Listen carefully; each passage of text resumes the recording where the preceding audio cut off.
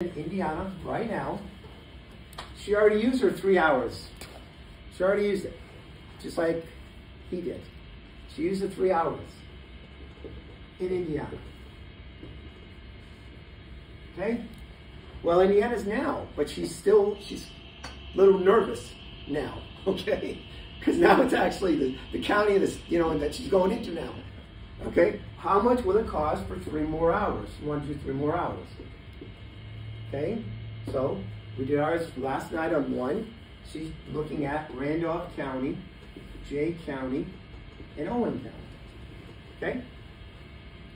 And we went through each of those counties, step by step, looked at the properties, narrowed down, showed her what that properties look for, see what the opening bids were, okay?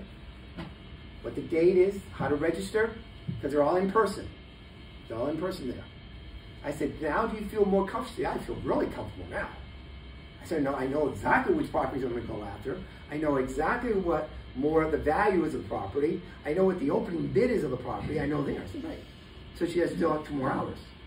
And does she also then know, based on your calculation for leaders, what she would be the highest she would pay for it? Yes. So that she's not making mistakes. That's correct. Right. Exactly. So then that's what we went through is they say, okay, what's